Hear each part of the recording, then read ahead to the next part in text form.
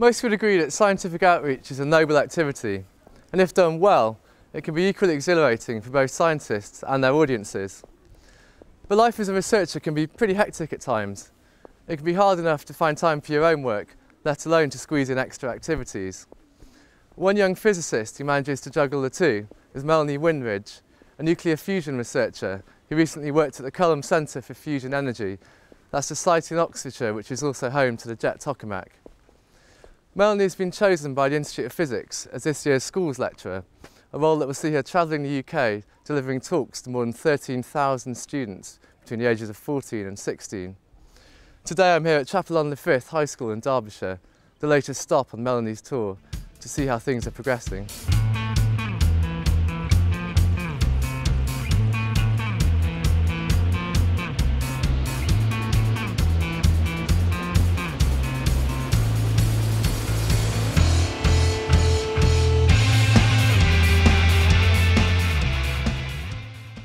So Melanie, I was wondering, can you tell me a bit about what inspired you to become a science communicator? Yeah, I think it was, when I started my PhD, I started it because I was really interested in fusion. That was, what I really wanted to do. I thought that if we could make fusion work, then it would just be really amazing. So I had an interest in it from the outset, and so that meant that when people asked me questions about it, I was really happy to talk about it. And so I found that I enjoyed talking to people about fusion and about what it was we were trying to do. And then also I was working at a laboratory, the Culham Centre for Fusion Energy, where they have a PR department, and they got me involved quite early on in helping with things like tours of the machines, the experiments that we have, and maybe giving the odd talk and things like that. And so again, I realised that I really enjoyed talking about fusion and telling people what we were trying to do. So that's where it started, really. Is there anyone that particularly inspires you, anyone past or present you look up to as a really great communicator of science? I like quite a lot of different communicators, but I particularly like Alice Roberts. So she did, she's not a physicist, but she does things like COAST and the Human Journey one, and I really like her. I think that she's very, very relaxed, but she gets across all the information very well, and I like her.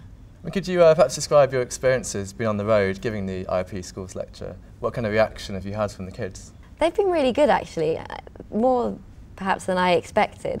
I found that the students are really very attentive, and they're always very quiet and listening, which is great. I've never had any behavioural problems. I don't have to put a lot of effort into quietening them down or shutting them up or anything like that, which is great. And I think I'm just very lucky. I've got a very interesting subject. Fusion's inherently very interesting, and energy is a very emotive subject, so it's very relevant to people's lives. So I think that they're quite happy to listen to something about a new energy source. So I've been very lucky in that respect. Could you give any practical advice to other researchers who, maybe they want to get involved in communicating their research to wider audiences, but maybe have no experience of doing that? Yeah, I think that the first thing people always mention, but is really important, is to think about your audience. So to think about what age group they are, and so what they will understand, but also about their attention spans as well, and what they're able to sit through. So thank you, Melanie. It's very interesting. It's a pleasure. Could you perhaps show me an example of one of your demonstrations? Yeah, of course. Let's go and have a look. So what do we have here then, Melanie? Well, this is just a demonstration of plasma, because when we do fusion, we have to heat our gas to about 100 million degrees, so that's hotter than the centre of the sun. And if you do that, then the gas becomes a plasma, which is the fourth state of matter. And this is another example of a plasma.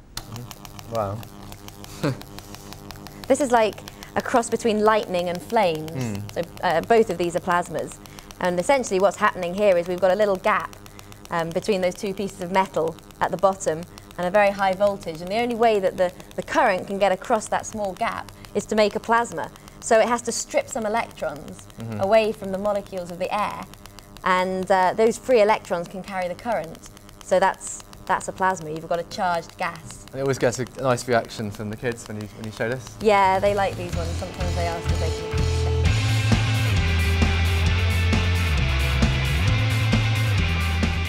can Yeah, it was a really, really interesting lecture. I learnt a lot about it.